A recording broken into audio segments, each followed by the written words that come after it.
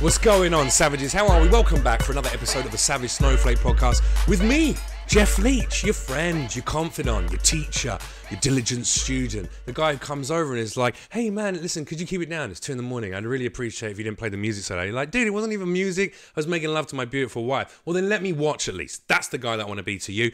And you guys are being the best people you can be for me as well. In fact, we've got some new Patreons. Thank you very much to James Gaps, a brand new patron. If you haven't supported the podcast yet, you can do so for as little as $1 a month over at Patreon. That's patreon.com/Savage Snowflake. Thank you very much as well to Dan Lloyd, who has become a savage with a $50 a month donation to the podcast. I'm going to thank him again at the end of the episode, but thank you, Dan. There he is. There's a little picture of him. I've drawn him as a centaur because he is a powerful, majestic, mythical being now in my life, and I love him very much. So I appreciate you guys for supporting us. Also, thank you very much to our sponsors, our brand new sponsors, cbdeeper.com. Now, if like me, you are a fan of vaping, you are a fan of CBD products, I find it helps me with anxiety, helps me with my depression if I'm feeling a little bit low or maybe a little bit sore or a little bit depressed or a little bit anxious. I pick up a CBD vape and I have a couple of little puffs. Gives me a sense of well-being, it makes me feel nice. Now, it doesn't necessarily, I'm not going to say it's going to cure any illnesses you have. That is not proven to happen. However, it is proven to make people feel a lot better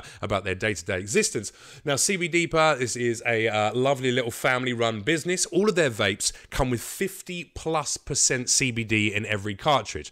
Bear in mind, the industry standard is about a third of that amount. On top of that, they come in different flavors. You've got Tangio G, Fruity Pebbles, Sour Diesel, Blue Dream, and Lemon Berry. And you can also get it in a natural flavor, which means no flavor at all, no terpenes added.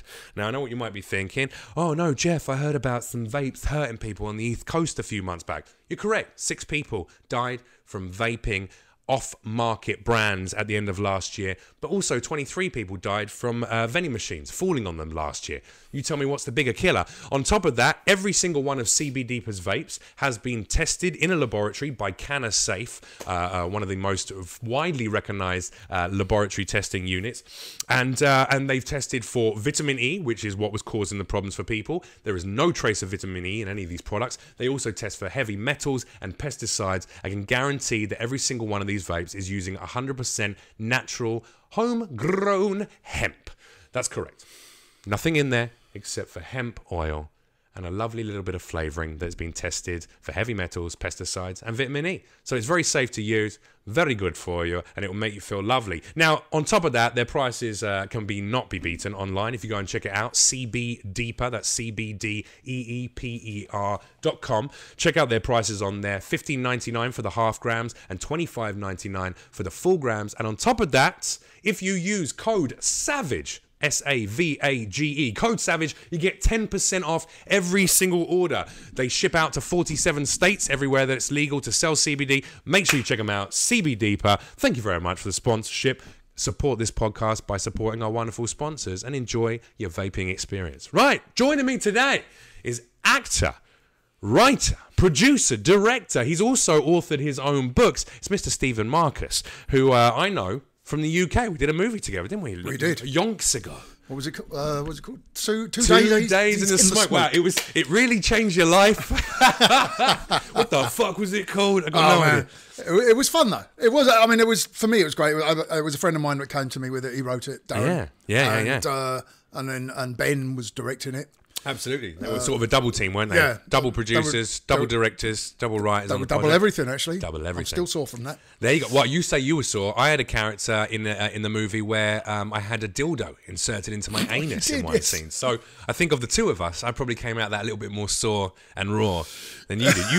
You got to play what I think had defined some of the earlier roles in your career, which is the big, tough East End gangster. That was your role. That's what I have been known to do occasionally, yes. And now that I've talked to you for longer than 5 minutes, I'm aware that is not who you are. No. You're a lovey. I am. You're a theatrical man. I am. Actually, I am a bit of a lovey sometimes, yeah. I've done a bit of Shakespeare, you know. Yeah, you're a sweet papa bear. You're not an aggressive lout, are you? Not really, no. I used to be. I have anger trouble. Oh, do you? Sometimes, yeah, particularly driving. Me too. That's you know what that is though? That's That's British, Los Angeles.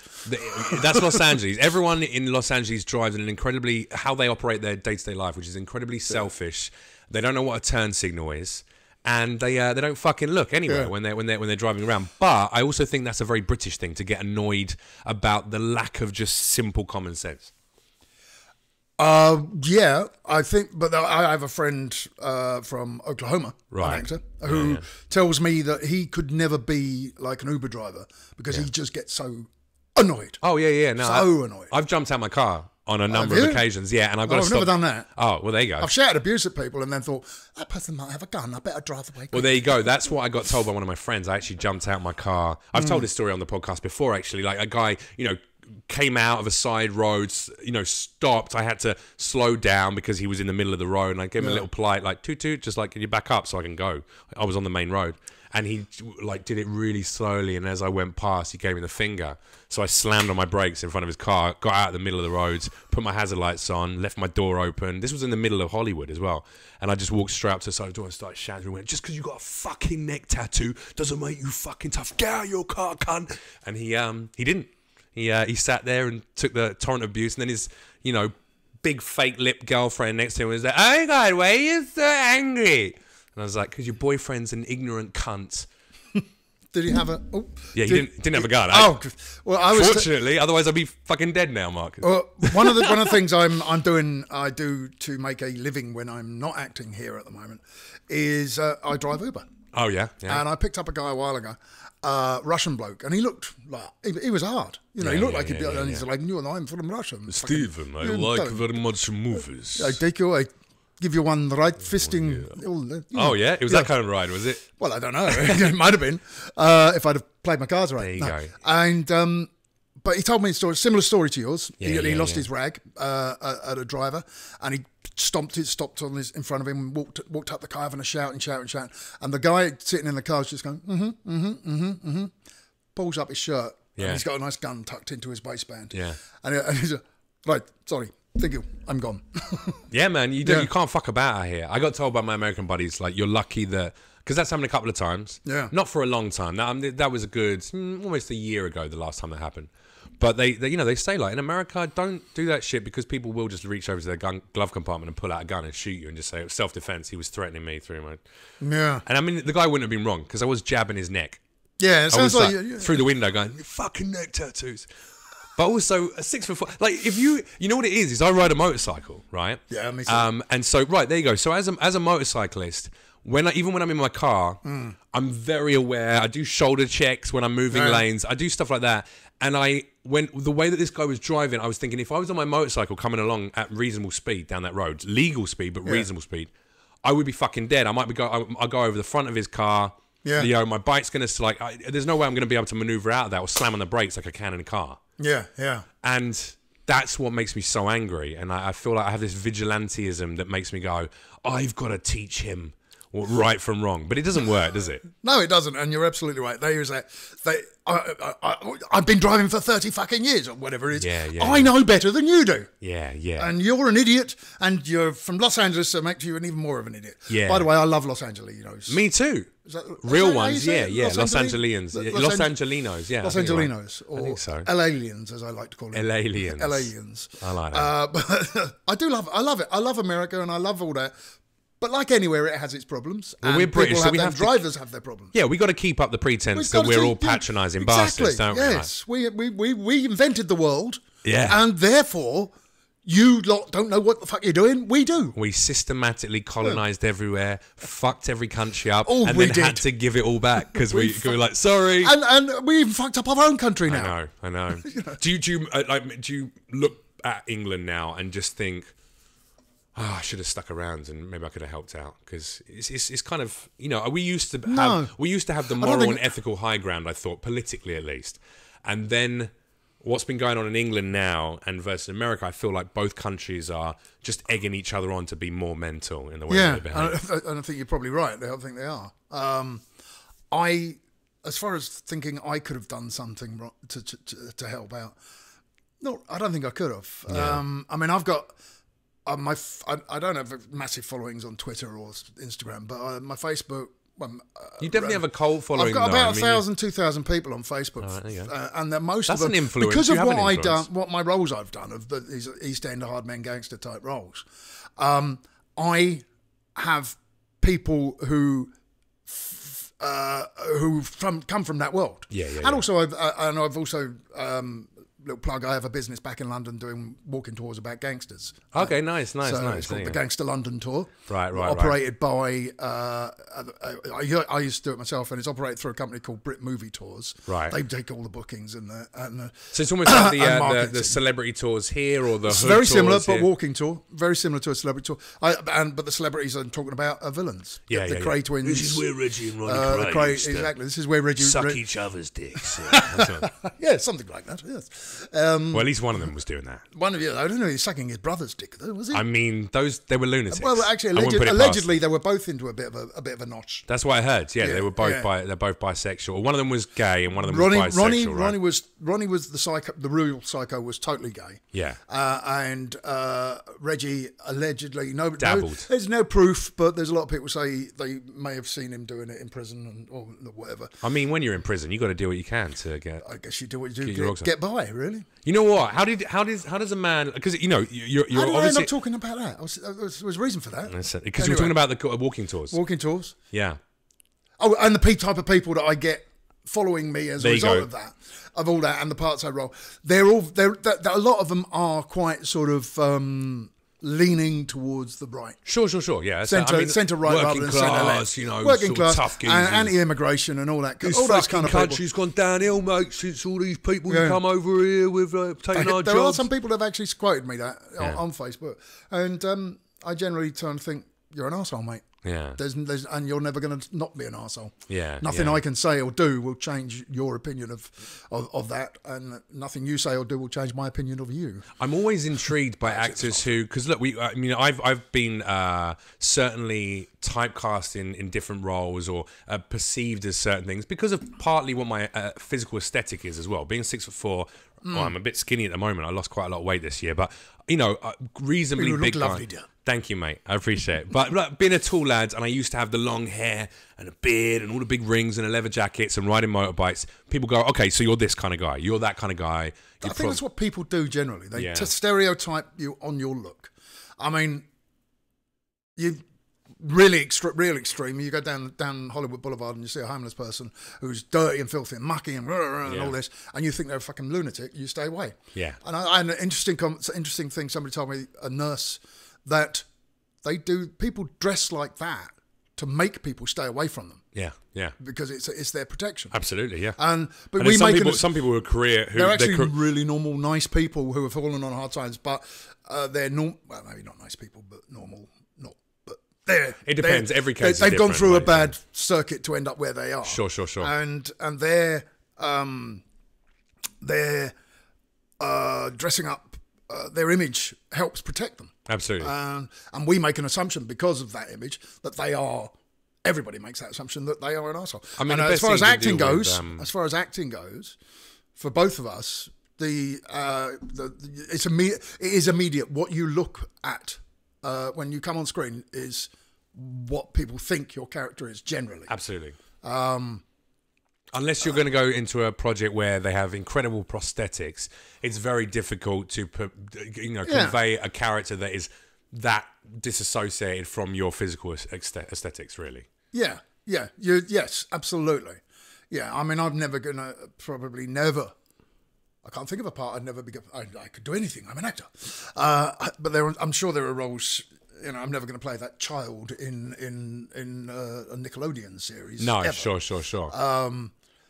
But I'm never going to play the dad of that child in a Nickelodeon. I disagree because I think there's actually this is what I'm intrigued because this is just for the viewers here. Even though we were in that film together, we actually didn't have any scenes together. We didn't have really any interaction in that. In fact, I think the only time we actually connected was one night shoot. Yeah, where you were your character was burying a body, and we were digging up the body. I think. Yeah, and we sort of crossed very briefly and said hello. And spent the night freezing to death in some church hall or something. They sat us in a car. At one point, whilst they reset all the cameras, they sat us in a car for almost 3 hours. Oh, God. And then at the end of about 2 hours and 45 minutes in, one of the assistants was like, do you guys actually just want to wait in the RV, in the warm RV? And we're like, we could do that.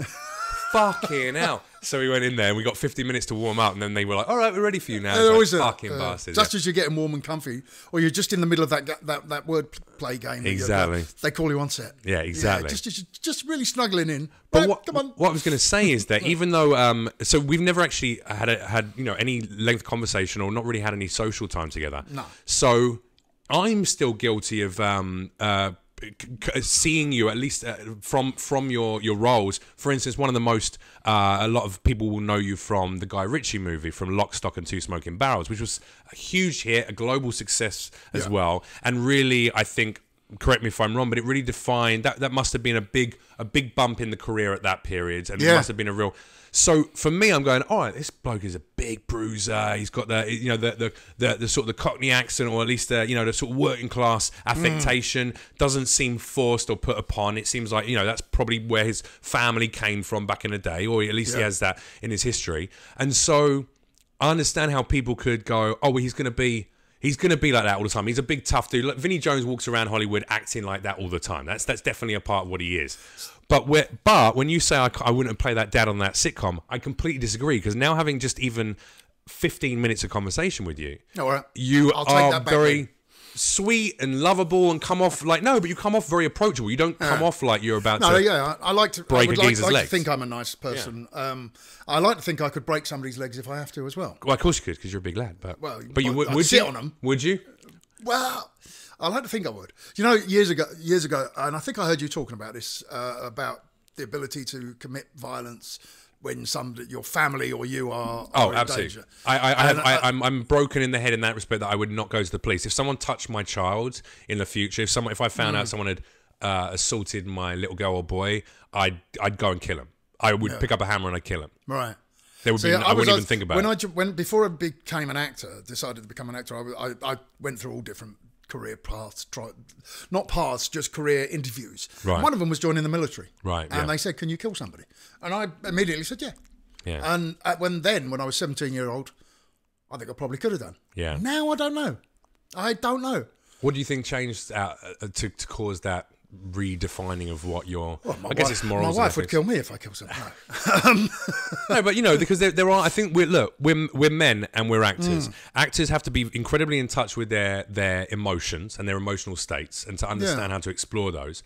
We're also a little bit fucked in the head if we need to spend the majority of our life portraying other people's stories and living within other people's experiences, and also just. Inherently as men, I still think there's a part of our genetic design which is to conquer, expand territory, take control and be powerful, and also to, if anyone threatens us or our tribe, our family, our group, our friends, to repel that with violent intent. That's part of what thousands and thousands of years of conditioning have done to us. Yeah, it's a man thing. It's a testosterone thing as well, isn't it?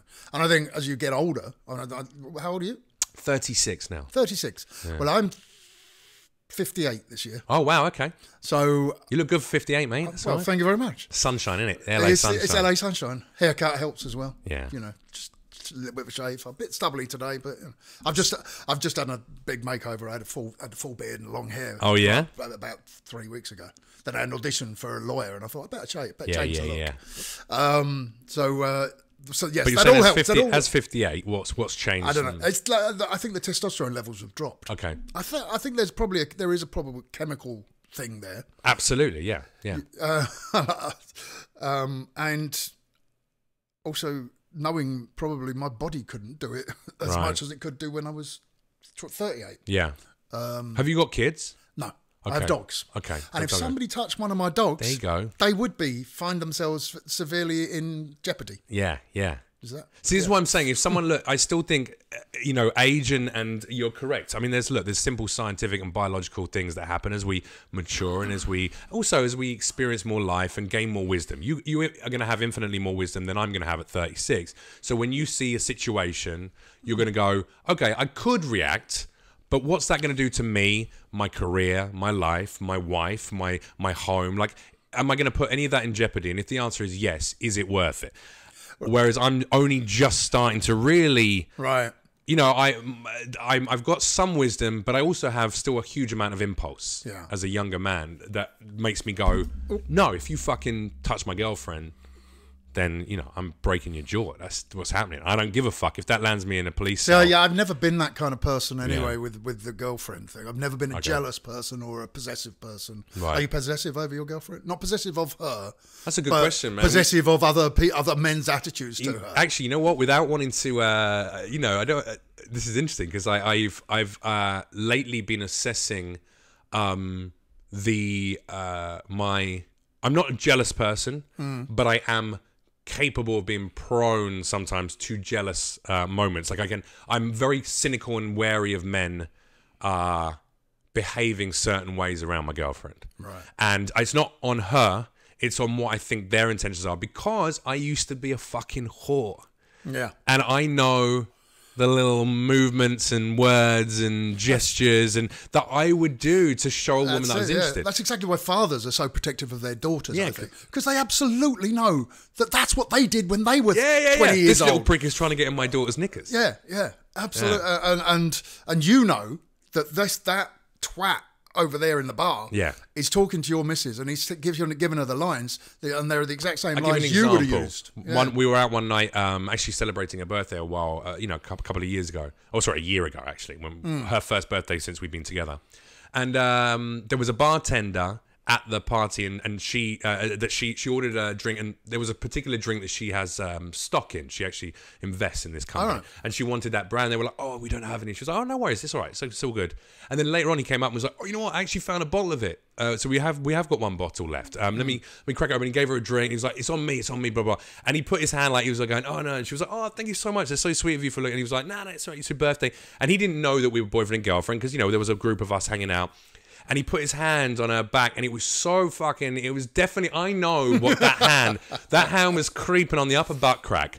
Now, she didn't know, it's because she was a few drinks in, she was with her friends having a good time, and it was a very quick thing, but I fucking laser beamed on it, and that was it. The rest of the night, I had my eye on that motherfucker, and I was like, if he puts his hand on her again, in any way, shape, or form, I'm going to walk over and go, take your fucking hand off her back. Like, take your fucking hand off her. And it might become a thing. I might get kicked out of this bar, whatever, but I'll stand by it.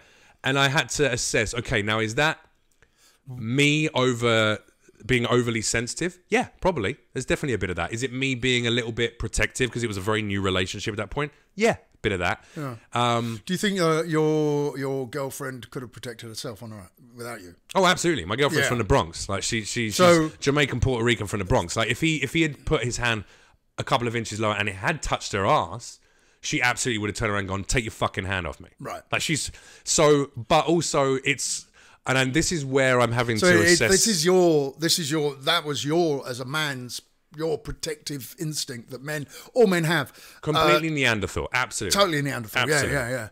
So I don't think I've ever fully had that Neanderthal thing. Right. Despite what what many people may say. I do have Neanderthal tendencies. But I've always kind of like, no, she can protect us. She knows if I step in and protect, I'm going to get a mouthful of shit for stepping in. Right. If it got further than that and became some kind of physical confrontation, different story altogether. Of course, yeah. But if it's some guy trying to chat up my girlfriend, wife, whatever, then it would be she can handle herself without. Yeah. She doesn't need my protection. See, that's maturity. That's maturity, and also trust in your partner and understanding. Do you know, my wife Sarah would absolutely say, mature, him, never. Wow, she hasn't met me. Clearly, I'm a fucking kid, aren't I? Still, it's interesting. It's weird, man. I gotta pick those battles. Yeah, it's just funny to meet you and to have a conversation with you and realize that and you've played a vast array of different roles at this point in your career. I have, yeah. I've been very, very lucky.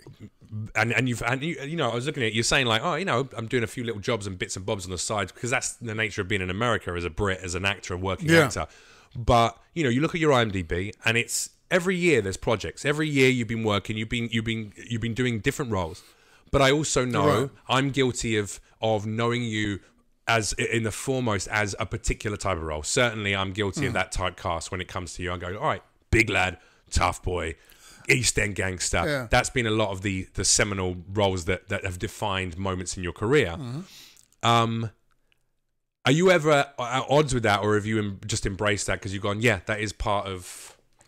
Well, the sort of the typecast image. Yeah, because sometimes it's okay to totally embrace that, right? Totally embrace it completely. But I do also like to battle against and would love to be able to play against it. Right. And I have been able to play against it on some occasions. But I've played a lot of gangsters, and it's given me a career. So So I've just broken. No, it's all right. It flips around. I thought it'd broken your beautiful Why designer. Why are you smashing my place? Gamer chair. Help! Help! The gangster's smashing up my stuff. There it is. See, you do that so well. It's that's the Neanderthal comes out.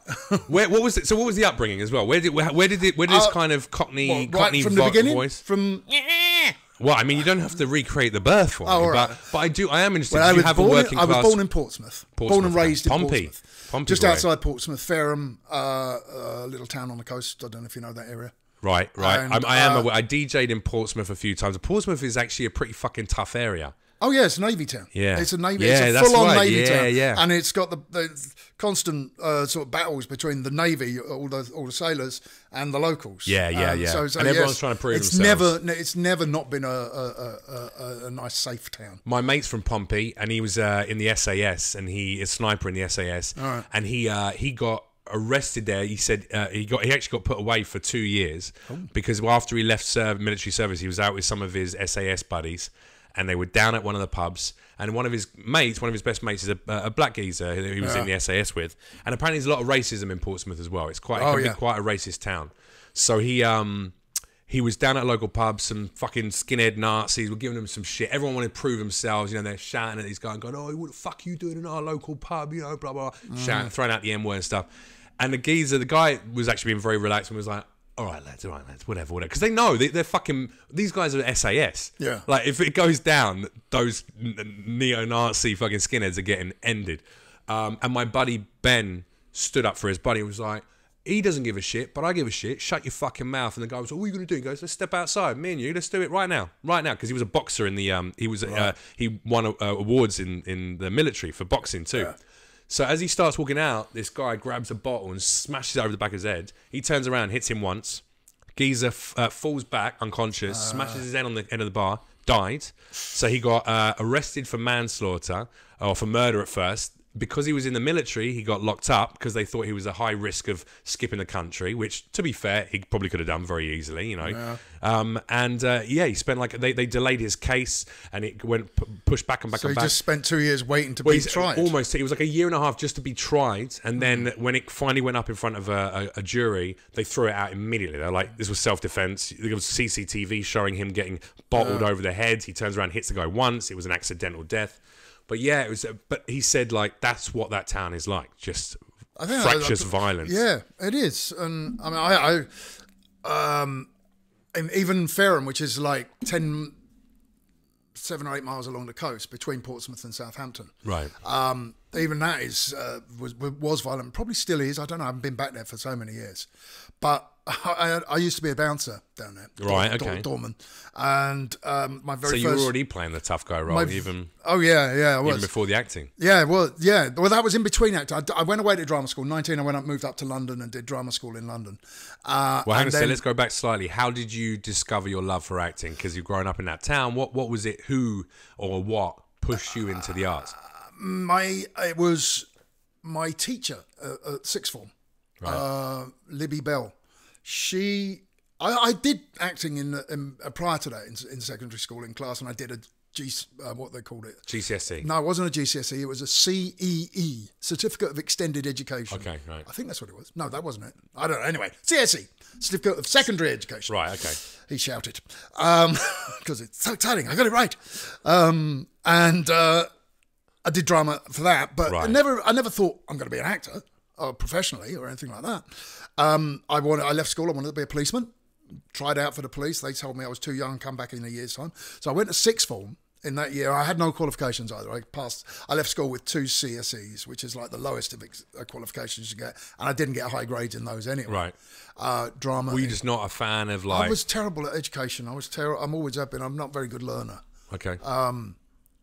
I am a good learner. Except when it comes to lines. I am a good learner, but I'm not academically. Okay, yeah. So I went to sixth form, and sixth form involved me doing CEEs, the extended education. One was in mathematics, one was in geology, and one was in ceramics, and the other one was in English communication, which involved a term of regular English literature, English language, and drama. Right. And a bit of filmmaking. Right. And that term of doing that, kind of, the teacher said, you're quite good at this. She said, have you thought of doing it for a living? And I said, no, I hadn't. And she pointed me in the right direction. I went from there. I went to a college, a technical college in Cosham, just outside Portsmouth. For 2 years, did a pre-drama school drama course, and then auditioned for just about every drama school in the country at that time. Certainly in London, I did 11 auditions for drama schools. Didn't get into any of them except the one I went to, which was Arts Educational. Right. Went up there in 1981 when I was 19 years old. Left there in 84. When I was born. Became a professional. Thank you. There you go. You were solely responsible for the birth of it. By the way, ladies and gentlemen, if you are enjoying this conversation, make sure to check out Stephen Marcus on Twitter, smarticus, Smarticus62, and at the actor Stephen Marcus on Instagram. Also, make sure to check us out, patreon.com/Savage Snowflake, and at Jeff Leach online. So you went off to university. You started learning there, and this was because of this. Libby Bell was the teacher. Yes. Mine was Neil Pankhurst. That was my teacher at school, who really gave me the depth of love for performance that I have. Yeah, it's always education. A teacher. It's always a teacher, a good teacher. Yeah. It's look, this country especially. I've learned the abject lack of education in this country, or joy of teaching kids history and giving them opportunity to explore different things in this country, I really think is what equates to the absolute lunacy that seems to permeate throughout the entirety of the country. But certainly a lot of the middle of it in America. I have not been to any of the middle of America. No? Oh, I mean, some places are lovely. Don't get me wrong. There's I've been actually to South some Carolina, beautiful people. actually, which was lovely. I shot a teaser for a show that I was trying to get made, and didn't succeed, but it was good fun. I got to ride a motorcycle around South Carolina and love it and stuff, and it was good. But what I'm saying is, what a wonderful person to meet in your life. Who you're a talented actor. You've had now a great career, and you've got a wealth of body of work. There was her that got me to go into the educational process of becoming an actor, and then when I got to the drama school in London, Arts Educational, my first year was pretty difficult. Okay. Why was it difficult? I don't know. It was difficult because I think I knew it all, because I'd done 2 years and I was an arrogant teenager and I thought I knew it all. Okay. That was partially it. Also, I was first time moving away from my family and my home, living in London. I moved from the South Coast, a nice family, urban, suburban area, to living in the East End of London, Hackney, which at that time, 1981, was not a nice place to be. Yeah. It was. I got beaten up. I got into fights. I got beaten up on a bus by 5 guys. Right. All that. I ended up getting taken to hospital with noses on the wrong side of my face and all that. There was a teacher the principal. I didn't get on with the principal at all. And he tried to throw me out after the first year. But the vice principal, a guy called David Robson, who's no longer with us, unfortunately. I'm going to bring that down slightly. Sorry, mate. Just so we can see your lovely face. There we go. Yeah, there we go. Yeah. David said to the principal, Lyle, he said, we've got to give this guy a chance. I think he's got something. He's got something there. He's just not bringing it out yet. Have you ever sought out these two teachers? You ever hit them up in the David Robson, I mean, I went back and taught there for a little while as well. Oh, nice. So David took over as principal. Lyle gave up. He was quite old, and he packed it in halfway through my time there. Right. And went off back to Australia, where he was from. And as far as he's probably passed on now. Right. And David unfortunately passed on as well. But you got to see him again and sort of I got to see David a lot. And if it wasn't for David Robson, I would probably have ended up working on the dustbins or something. Yeah. Or driving a cab. Yeah. Which is what I'm doing now. Hey. Part-time. Yeah. Well, that's what you got to do. Giving up acting, giving up a career in England. Yeah. And moving here. Scary as fuck, It's mate. scary, and it's starting again. It's basically starting again. I gave up a 35-year acting career to come here and try and make a career here. And Although also, I've done films, I should say for our viewers, because like unless people have, obviously my British viewers are going to instantaneously know who you are, and a lot of the Americans, if they're a fan of like British culture, or like I say, directors like Guy Richie or stuff like that, they go, oh yeah, I know that bloke, yeah, I've seen a few things. Or actually in Canada as well, you've been in a series that's kind of returned in a number of different guises, as well. Star Hunter, but you had like maybe 3 different incarnations of that show as well over the years. So I'm assuming a lot of those viewers will know you as well.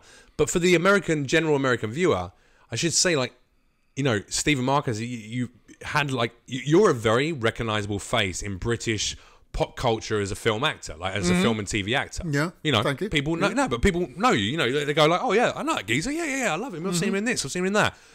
And I will say with way more, you know, depth of career and exposure than I, for instance, has as an actor, even in the UK. And yet, I don't know, I found it deeply fucking scary, giving up all of that security, the money, the offers of work, the regularity of what you can do, and just going, now I'm going to go and sink all my money, my time, my energy into this foreign country that isn't very forgiving to new arrivals across the board. I mean, it'd be worse if we were Hispanic, I'm sure, but you know what I mean? For me, I think I wasn't scared at all. Why did you come out here? What brought you out here? Well, I've been coming here, doing stuff here and visiting pilot season, etc., for about 25 years. Okay. So I knew here, and me and my wife came here in 2008. Right. To actually stay for a period of time. We came here. I had an O1 visa, and we came with the dream of like, oh, it's going to be great. I'm going to get loads of jobs, and it's going to do this. It's going to. Trouble is, our timing was not great. My wife quit her job. She was working for an insurance company in London. Right. And she quit that. She handed in a notice, and the day after that, the Lehman Brothers bank collapsed, and the 2008 world financial crisis happened. Right. So we got here, and there was no work. There was nothing going on. There was also going to be a strike, strike, and SAG were threatening a strike as well. Yeah. So all the shows were in lockdown. There was nothing being made for about 6 months. So I was like, bugger, good timing. And then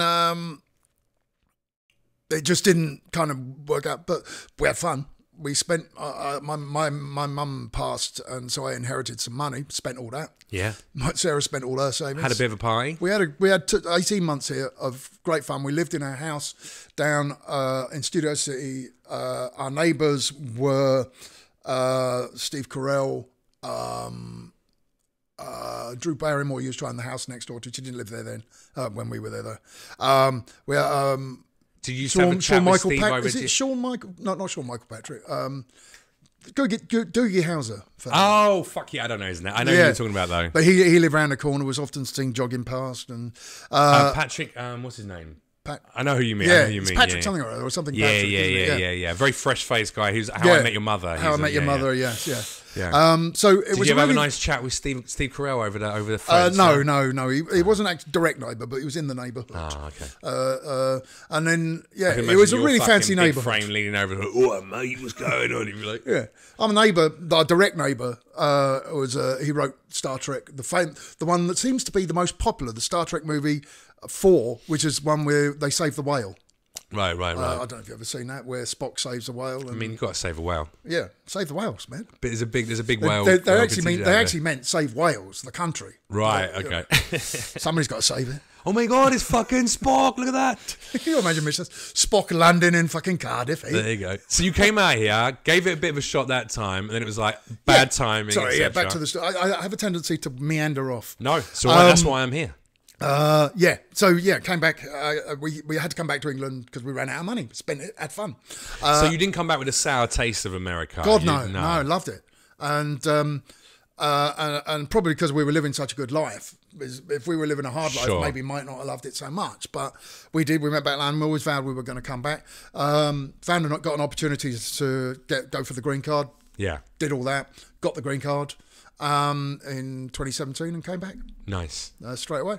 And because we got the green card, my wife can work. As well, yeah. She earns a shitload more money than I do. She's got a proper job and see, my girlfriend's an artist as well, so I fucked up. you know, we're both going to never fall in love with another artist. You're just screwed for the rest of your life. You're in poverty, aren't you? Actually, to be fair though, you know what? I think she and I. There's a number of reasons why I think this relationship is so successful and feels like the first mature relationship I've had. Outside of the fact that she's a fucking goddess, like across the board. She also, I think, it's funny, isn't it? My wife's a goddess too. There we go. Yeah, there you go. Funny how that happens. It's funny how like we know how to say that. And it's important goddess. to say it publicly because, you know. That's right. You have to. You know, there's no point in saying it to yourself. I was sick for 3 days. She made me chicken soup every day. What's your girlfriend done for you, viewer, dear viewer? Maybe you should call her a goddess publicly a little bit more often. But no, it's true. I do believe that. And also I think it's, you know, we're very much at similar stages of our career where we both got a lot of success behind us. Both got, you know, we're not living uncomfortably. Like, we're living a nice life. When I think about, I shit on my little apartment and stuff a lot, but actually I'm living in Hollywood in a nice place on my own, and I've never had roommates since I was fucking 19. Right. I've always, you know, afforded to live on my own. So that's, and I've never, fortunately, touch wood, it's always been creative work that has kept a roof over my head. Right. So I think that's a level of success, and I've had to yes, that is, you know, you're right, you're absolutely right. But coming to America is very humbling, though, isn't it? Coming here, well, it absolutely makes you realise that how lucky you were back in England, and how easier it is in England. Absolutely, because there's so much more work here, so much more work in Hollywood, but there are so many more people after it. Hundreds of thousands in this city, and on top of that.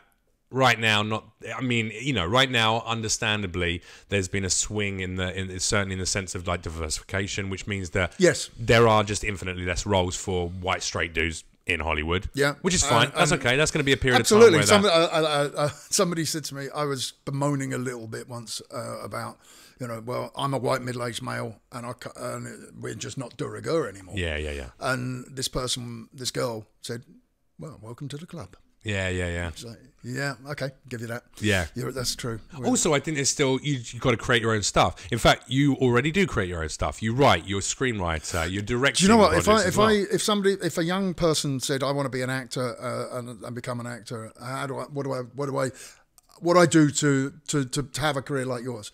And I would absolutely say, straight away, start making your own stuff. Start writing, making little movies, whatever it is.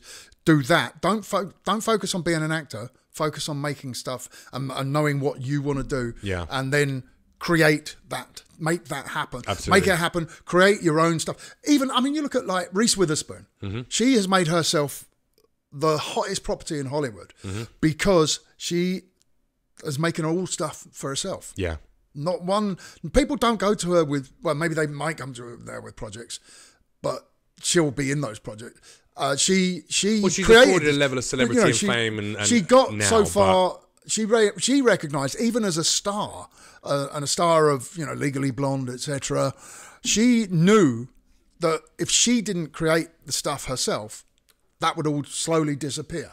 To keep up there, she has to keep making it herself. Seth Green, Shia LaBeouf, these are all people who like create. Jason Gordon-Levitt. These guys are all huge celebrities, you know, household names. And they're still making. And yet every single one of them is producing, directing, writing, making their own stuff. There you go. Yeah, exactly. All of them. Everybody. Yeah, you have to. I mean, that's also the growth of a performer as well, I think. Yeah, absolutely. And it's great fun. Are you falling more in love with the writing, with the directing and the producing, or is the main directing? I mean, my directing and producing, I've put those terms in my description, my bios and things.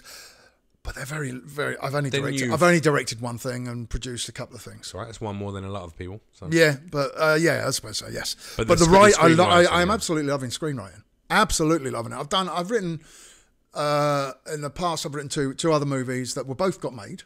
Wonderful. Congratulations. And I'm writing one at the moment with an American friend of mine, my friend from Oklahoma, Frank Krim. We're absolutely. I think he's liking it, but I know I'm absolutely loving the process and creating this story that we've put out to a few people to get feedback, mainly notes, and everybody thinks it's a great story, and I love that as well. Well, I look forward to seeing that get made as well. I'm looking forward to seeing it getting made as well because I'll be starring in it.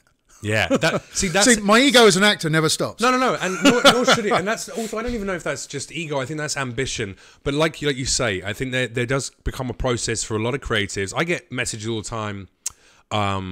I just did I'm in a video game right now called Call of Duty Modern Warfare. So I'm playing the character of Ghost, and that only got announced a few weeks ago. And I've had a lot of young people who have a passion for video games or for voice acting or think they have good voices say, do you mind like give me a bit of advice? How can I become a voice actor? How do I get an agent? How do I do things like this? And I love giving them advice. I love trying to impart that wisdom and help someone else, because who knows like your teacher turned you on to acting, and then that guy who kept you in that college and helped you with that process. You would never have done all the things that you've gotten to do through life if that person hadn't given you that little push or nudge in the right direction. So I like trying to do that as well. But again, like yourself, the first bit of advice I go, listen, no one is going to give you a job. You're not just going to get a job by saying, I'm good at voice acting because someone hire me. You have to prove it. You have to create your own stuff. And I reference them to, I keep my voice reels and my show reels very public on YouTube, even though against sometimes the advice of some people, they're like, just get rid of that now. Like, you've already done enough stuff. Like, you don't need that out there. I go, no, because whenever a kid asks me, how do I become a voice actor? I go, right, go and listen to this and see what I wrote. Every single one of those little characters is about 45 characters on a 3-minute tape. And I wrote every single one of those. And the way I did it... See, I know I've got to do that. There you go. I have thought about that, and I've just not acted on there you it. go. And so there you go. So I'm telling these kids, I'm going, listen, this is what you do. What roles do you want to play? Create a piece of content that you're in charge of making. Do it on whatever budget you can afford. If the budget is $0, do it for $0. Find other friends who want to do that. Put messages out on forums. Go on Reddit and find filmmaker stories or voiceover people. Find people who can help you and create that tape, that show reel. I am, and the process never stops, even though seemingly from the outside people go, all right, well, this motherfucker's like shooting Comedy Central stand-up shows, and you know, he's in a major AAA video game, and he's done movies, he's done TV shows, and he's blah blah blah blah blah blah. I'm still working 7 days a week to do the things that I want to achieve. And the biggest part of that is, even though I'm far along in one industry. Right now, for instance, I'm writing scripts, short scenes, with a couple of different actor friends of mine who I know they don't have the showreel material to get the roles they want to get cast as. I don't yet have a great, theatrical, dramatic acting showreel, for instance, to play the characters I want to play. Superheroes, fantasy warrior characters. Those are the things that I really want to fucking play. I'm a nerd, and I love swords, and I love guns, and I love working out. I wanted the two things I want to do, would love to do, and I haven't yet. Is number one is play a werewolf. Right. Okay. I have a thing about werewolves. I was talking about it with Frank the other day. I could see you with some. I used to have dreams about big werewolves. chops going on, nice big hairy chest popping out. There you go. So practicing. This is what you got. Keep working on it. This is what the wife likes in the bedroom. I can tell. Yeah. It's a full moon tonight, Stephen. Put on the outfit. My hands are getting hairy. You want to play a werewolf? Okay. I want to play a werewolf, and I want to be in a sword and sorcery film. Right. You know, I want to do King Arthur or something like that. There you go. Unfortunately, Guy Richie didn't put me in his film. Right. And I'm forever upset. Do you still have a relationship with him? No. Yes and no. No, we don't have contact as such. When I wrote the book, dinners on a Sunday together. No, but if you see each other at an event, or if you're chatting to each other, you'd have a, we might wave at each other across the room. Yeah. Okay. But I tried to when I because that was writing a book. That was one of his first big hits. It was his first. That was his first hit. It was very first. He never, prior to doing that, he'd made a short, which was actually the card game part of Lockstock. Right. Was the short. He'd already shot that as a short. And he shot that as a teaser. And he'd done commercials. And he'd shot pop videos. And in the same way that, like, Tim Burton for the moon. Always works, puts his wife in every movie and works with Johnny Depp. And he has a returning group of people that, Guy, as far as I know, the only person he's really kept working with all the time, Jason Fleming and Jason Statham. Yeah. Those two. They're the only two that he's had on several occasions or a few occasions, and even them not that much. Yeah. He's kind of moved, but you move on. People move on. It's fine. Me and Guy worked well together, and but we didn't bond as people, bond as friends outside of the movie. So, and I think you, as a director, you do have that. You want to work with people. You got your mate's favourites, don't you? Yeah, absolutely. His current mate favourite is Charlie Hunnam. Yeah. He loves Charlie, and Charlie's in nearly everything he does. He loves casting someone as King Arthur who can't even do an English accent anymore. He loves that.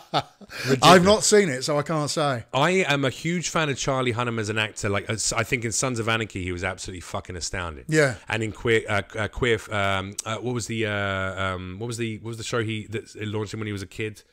Oh my God. Are you trying to say Queer as Folk? Queer Eye, no, Queer as Folk, yeah. The gay thing. Yeah, he was he in that? Yeah. As a young, sweet little bare-chested twink of a boy. He was in that. Was it? He wasn't the one that was in it. Who long blonde hair. Had a thing going with the Irish actor who was in Game of Thrones. So long since I watched it. I remember my mum and we all used to sit down and watch the show. And we kind of loved it. And we loved the stories. But he was good in that as well. So he's a talented actor. But I think that if you get cast in a role where you have to speak your native language, and it's been that many years of speaking American that you now sound like an Australian American Kiwi, and you don't. He's got enough money and had enough time and energy to pay a decent vocal coach to get him back to a good accent. And that for me is like a small thing that should have been infinitely tighter in that movie. Yeah, I mean, I would. Yes, I agree with you on any movie. I haven't seen that film, but any film that anybody does. My American accent is very strong, for instance. However, is it? Go on then. Yeah, it's pretty strong. I can do like a generic American accent. Yeah. So if I'm living here in California and I have to go and do an audition, I can pass as an American actor or an American person, I guess. Yeah. See, I find talking in the street very difficult. Yeah. In a normal situation. You know what? But I can normally when people go like, "Go on, do it," then I go, no, I'm not going to do it now. And now I do it every time because if I can't, it's good practice. I have to be able to do that. Yeah. And I have to do that. See, I'm different. I cannot. Just turn it on and off. Yeah. But if you give me hey, if we Mary had a little lamb, its fleece was white as snow. There we go. And if we stayed in this for the next 5-10 minutes, we'd by the end of it, a couple of dicks, couple of dickheads. We wouldn't say that. Couple of assholes, just a couple of assholes. Yeah. But here's the deal.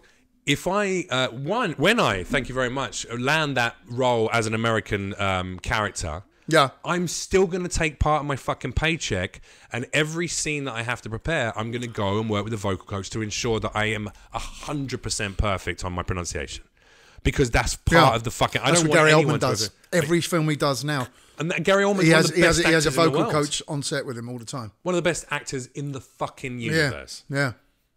Gary Oldman and I used to have sex with the same lady. Oh, nice. Yeah, I believe not at the same time. At the same time, so he was certainly enjoyed a little. Well, this is the story I got from her. I can't prove anything. Not at the same time. No, we weren't. Not a threesome. That's what we weren't fucking Eiffel towering over the top or like high five. Like, come on, tag in. You're in, Holden. Get in there. No, but he had a lover, and I believe this was during a period where he. I don't know if his marriage was still something that was going on or his relationship was still going on, but whatever. He was certainly had a lover at this time when maybe he shouldn't have done. And that lover, me and her were just having casual sex as well. And I remember at dinner one night, she was going, "God, you remind me so much of Gary in some way." And I was like, "Who?" And she's like, "Oh, it doesn't matter." And then we got the story out. She got a bit more drunk. She told me, she's like, "Well, me and Gary Oldman hang out." She was very posh and very elegant, tall, blonde, elegant, very earthy, kind of like warm kind of woman. And I was like, he's got great taste, Gary Oldman. What a wonderful woman she was. All right. But also, 1 degree of separation between Gary Oldman's penis and mine. Yeah. So you. No, I was going to go. Like we I'm not going tips. There. It's like we touch tips. And if talent can rub off, then other things can too. Yeah. Oh goodness. Yeah. Can you imagine if I got an STD and it was from Gary Oldman? That would be a great story, wouldn't it? What about so? Let me tell me a bit more about the exactly. I also want to know a bit more about like the rock and roll lifestyle, because when you have all this success in your career and you start blowing up, yes. Did you ever like go out into the world and get a little bit naughty, a little bit devilish? From well before Lock, Stock, yeah. I mean, I we've talked about this at the off mic. You had your own struggles as well. I had my struggles with drugs. Right, yeah. Or one particular drug. Well, mine was alcohol, Mine is alcohol. I never had an alcohol problem. Never, ever, ever. I still drink. You're British. I know. I know exactly where to find it. Not a problem at all. Yeah. Hey, boom, ding. No, goes right back to my very first film, 1985. Right. Was a film called My Beautiful Laundrette, which with Daniel Day-Lewis. Right. And he's pretty good, isn't he? he's pretty good. He's a funny fella. Really? What was he like to work with? I mean, he was great because he was playing South London geezer. Right. So it was like, you know, Stephen Frears directing, and it was like he absorbs the roles. You know, he just absorbs his character. Well, he's a method. So it was like he was hanging out with us, doing a bit of having a jokey, laughy stuff. And then I saw him must have been about probably a couple of years later. I was on at Shepperton Studios doing something else. Can't remember what it was. Right. And he was there, and he was moved on. He's doing a film called The Unbearable Lightness of Being. Right. Yes. In which he played a 1980s advertising executive, I think it was, and he was all suited and booted, but a junkie type character as well. And he just kind of recognised me and kind of went across the yard there. But he was so deeply into that character that character didn't know who I was. Yeah. You know? And that was a bit odd, but that's fine. That's what he does, and that's what and he is brilliant at doing that. So. And how did you get yourself out of the bad habits then? What was the change in all the change? Well, it was 15 years. It was actually, yeah, it was. I'll go a little bit into the story. I was 85. Went out with while we were filming Beautiful Laundrette. Went out on a night with some of my mates on the film, and we went to the WAG Club. And yes. in good old Soho, and went to see a blues guy playing, and who I kind of recall was really good. Right. But they got some coke, right. And I tried it for the first time. We were hanging out with a guy called Youth, who was the bass player from Killing Joke, right, and a record producer as well, and. They got all this gear, and they got it from this gay guy who was trying to get me high to have his wicked way with me. And they stopped that. They protected me from that. But it was my first time that I'd ever tried that wicked powder. Yeah. And then from there, I didn't touch it for another 10 years after that. Yeah. And then I was seeing a girl. We went and we broke up, and I went on a job.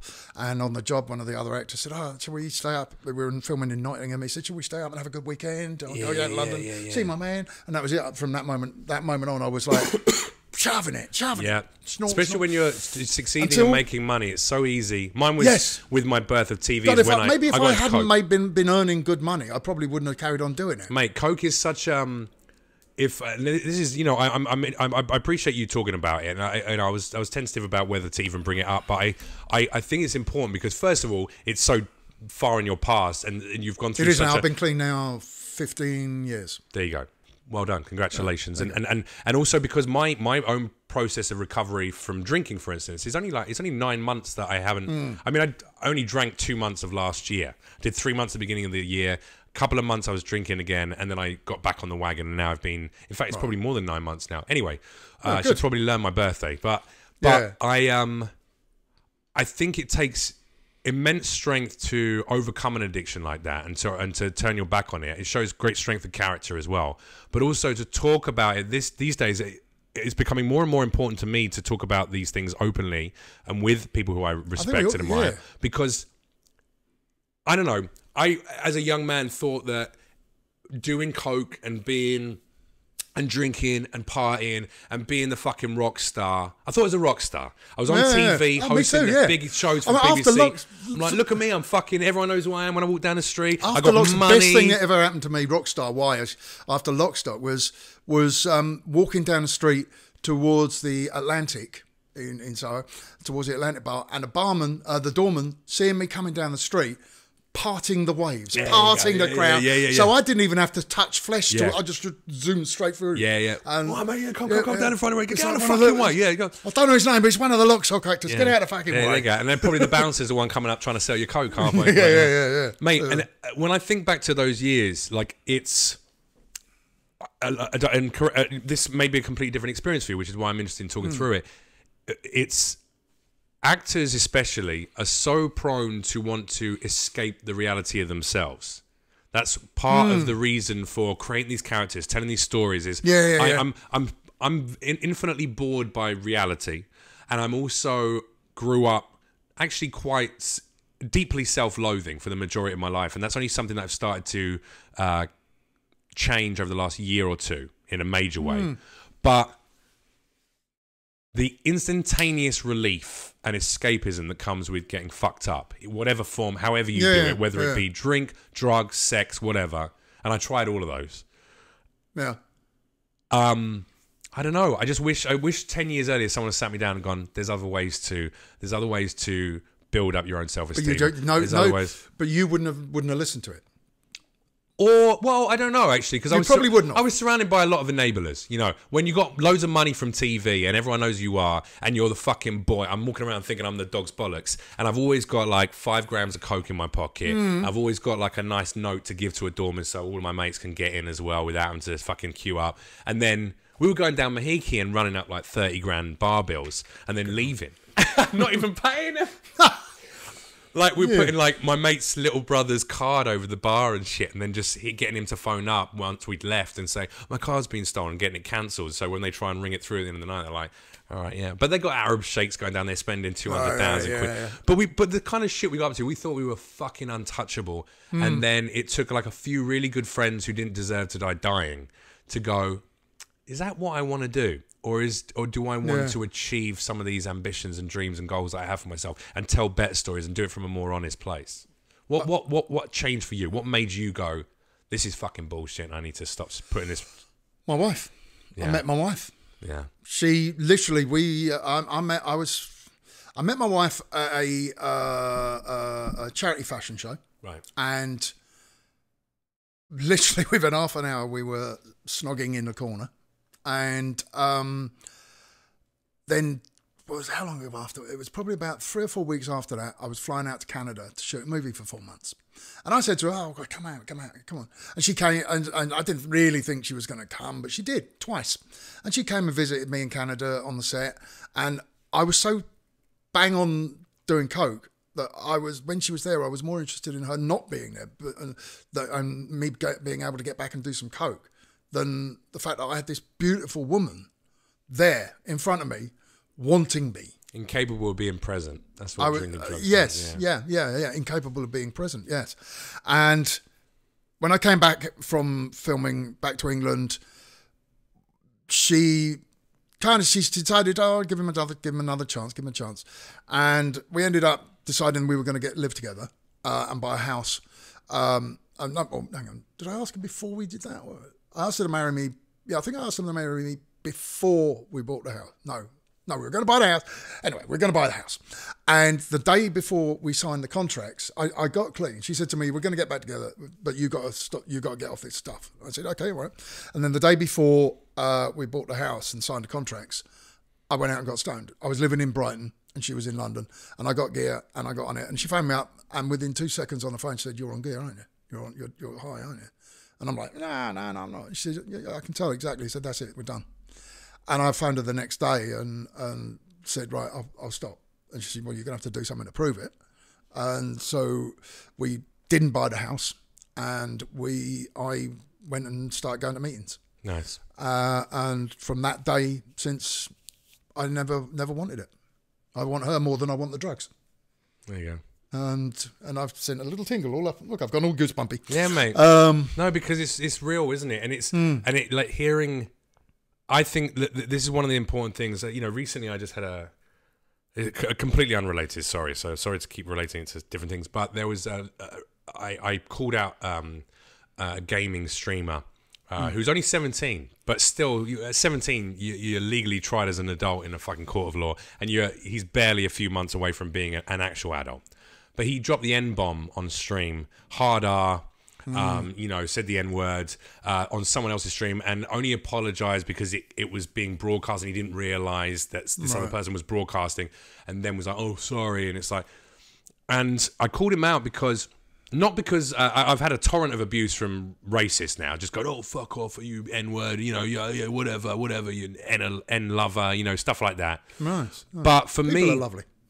Yeah, but actually for every one of those, there's another 100 who said, yeah, or liked the tweet that I sent and said, yeah, this is bullshit. Like, you don't just casually slip this word out. You should be better than that. Yeah. This is Black History Month this happened during as well. Just ridiculous. But the reason I do things like that, and the reason that I am glad to have this story of your huge and what I think is a very brave journey to understand and prioritize what is important in your life, and clearly that has filled you with the confidence to continue to succeed in your career. It has given you a life of love with your wife. I'm not so sure about giving me the confidence. She gives me confidence, and she is an incredible woman. With incredible talents and abilities, and she makes my life an awful lot easier. Well, the reason I want to share those stories and why I think it's important to do so, and you're not the first and you won't be the last person that I'm grateful to get those stories from, is because we do have young fans. We do have people, and I'm not even talking like kids. I'm talking like people in their 20s, people in their 30s even. You're still a young man or a woman then. And a lot of people might feel like they're stuck, or they want to escape issues, problems, sadness, whether it's at home, whether it's at work, whatever's getting them down.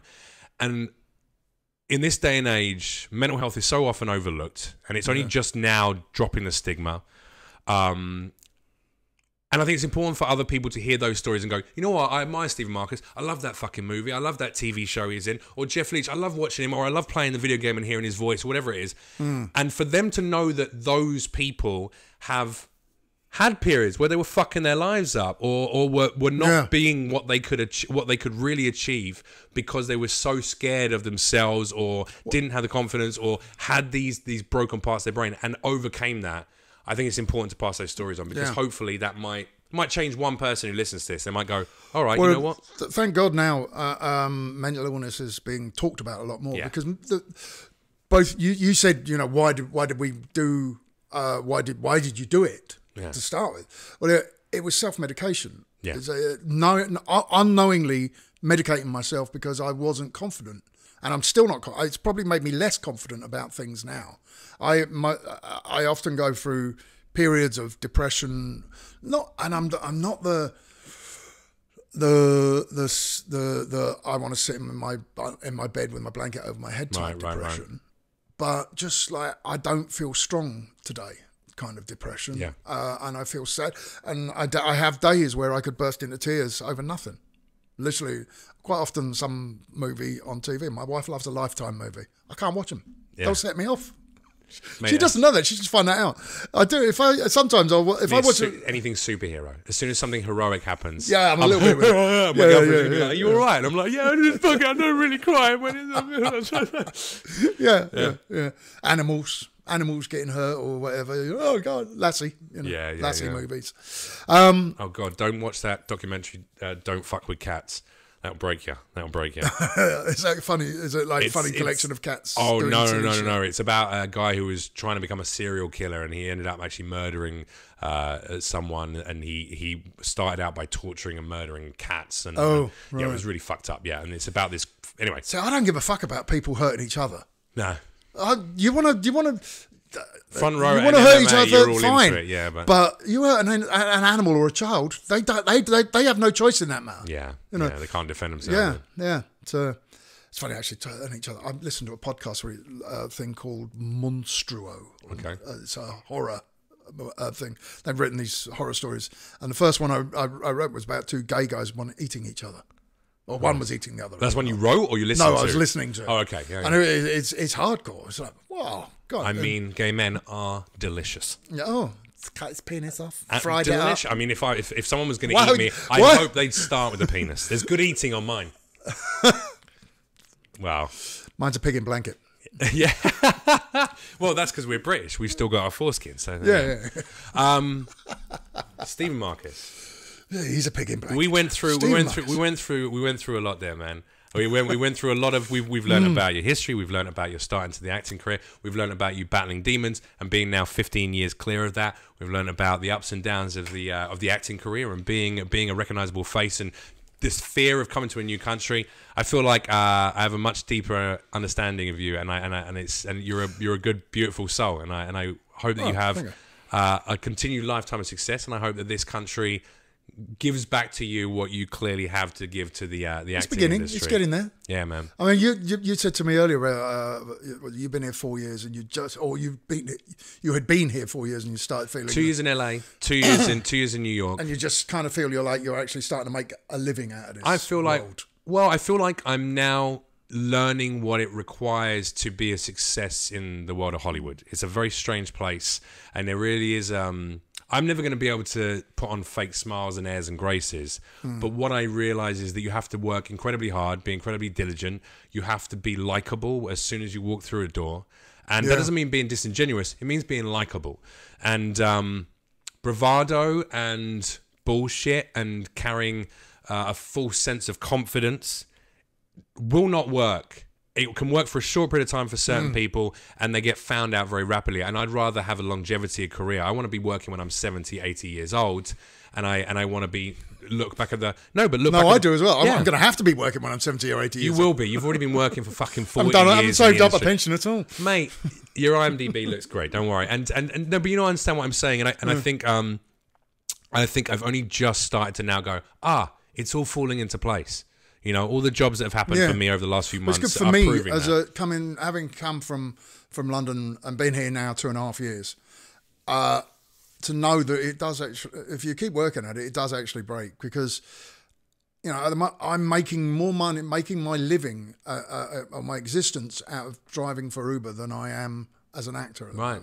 And but even like telling me that is like a look. That's a very humble and modest way to be open and honest about what money is versus what career is, because you can actually be seemingly incredibly successful in your career in this country and make barely fucking anything. That's a real fact. I think that applies anywhere. In the entertainment world, you can be. Well, I think you said it. You can be working hard and doing lots of shows and things. You can be doing lots of stand-up, but you're not making any money out of it. Not in you're LA. Not getting paid There's no money in stand-up in LA. Jesus. No. But and the same does apply for acting. I've been here 2.5 years. I've done a movie, I've done a TV show, and I've done a commercial. 3 really good things. Yeah. But none of them paid enough money for me to make a career and not do anything else. The big money is involved in getting that 50 grand on episode TV series for 5 years. That's where you. Maybe I shouldn't have turned that down, but but that's where you get your. That's where the money comes, and that's what we all hope to get. But you can, if you're good enough and you play the cards right, play it right, rather.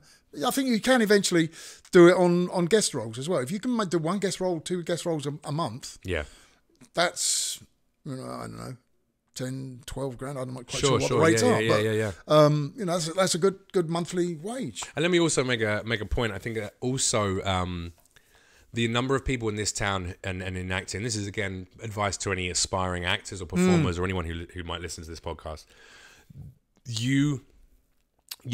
First of all, and let's use you as an example. You already have a body of work which proves your ability. You've already proven yourself time and time again as an actor who has acting chops and who has the ability to play a vast array of different roles in the various TV shows and movies that you've done.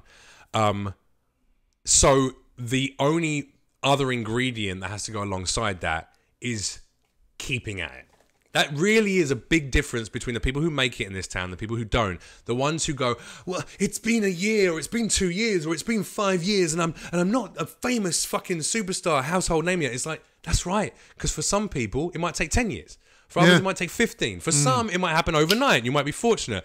Like if I'd taken that Nickelodeon job a year and a half ago with the 50 grand a fucking episode, and maybe I would be already a household name that, but I might be fucking miserable because I'm not allowed to do any of my other shit. My stand-up would have been done, podcast done. I wouldn't be able to. Do you know what's the name? I don't know her name, but the girl who plays Flo in the progressive TV ads, right? Who gets paid 2 or 3 million easily per year for those ads. Yeah. She does those and goes and does that and earns the money, and then she goes off and she does her performances at Groundlings and stuff, and just does what she gives her the ability to do what she wants to do. And even though she's got a house and she's paid her mortgage from the commercials, I guarantee if anyone asks her like, "How are you feeling about you doing a career?" she'll go, "Oh, I still struggle. I'm still trying to do." And that's really what it is like learning, putting things into perspective, going, "All right, what have I done? What have I already achieved? Where am I going? What's my ability like? Am I still developing as a performer?" And then just being content to enjoy the process and the journey, because that's what it is. I might be, I'm 36, man. It might be 40 before I get a huge role that anyone of any note that people go, oh, wow, He's fucking great. And that's okay. I'm happy with it now. I'm at a place like, yeah, it's all right. Yeah. Well, that was probably about the age, I think I was 38 when I did Lock Stock. There you go. So, yeah. There we go. So we'll reconvene in 2 years and see where we're at. Yeah, all right.